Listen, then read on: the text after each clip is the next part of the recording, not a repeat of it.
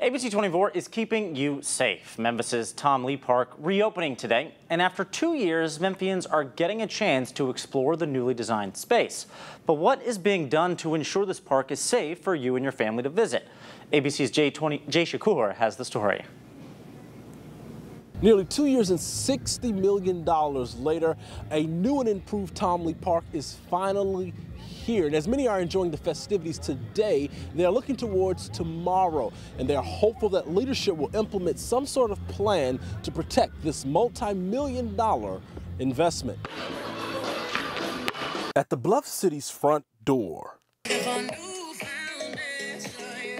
is now a brand new Tom Lee Park, no longer just a flat green space. It's very lively. The park is really pretty. I'm glad that Memphis has done something like this, bringing the community together. Featuring a canopy dedicated to Tyree Nichols, a Technicolor basketball court, multiple playgrounds, walking trails, and much more. I love how it incorporates nature. Hoping people just gonna accept the park and keep it just as happy as it is right now. So I'm positive. I'm staying positive to it. But as some Memphians cherish the park's beauty, others have concerns about safety. Given the city's history with crime and the recent damage left behind from Memphis in May. Is it going to stay like this? That's one thing that I question.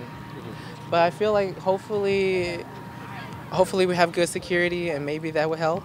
But I'm not sure. Concerns ABC 24 took to the city's Rivers Park partnership. We manage 5 miles of riverfront every day, so we know what goes on the riverfront, but we do have security measures in place. According to CEO Carol Coletta, those measures include overnight security, a lighting system to increase visibility, and security cameras. The main thing is to welcome people and just for everyone to be kind, and that will keep us safe. In downtown Memphis. Opens up more family, people are getting together. I like that.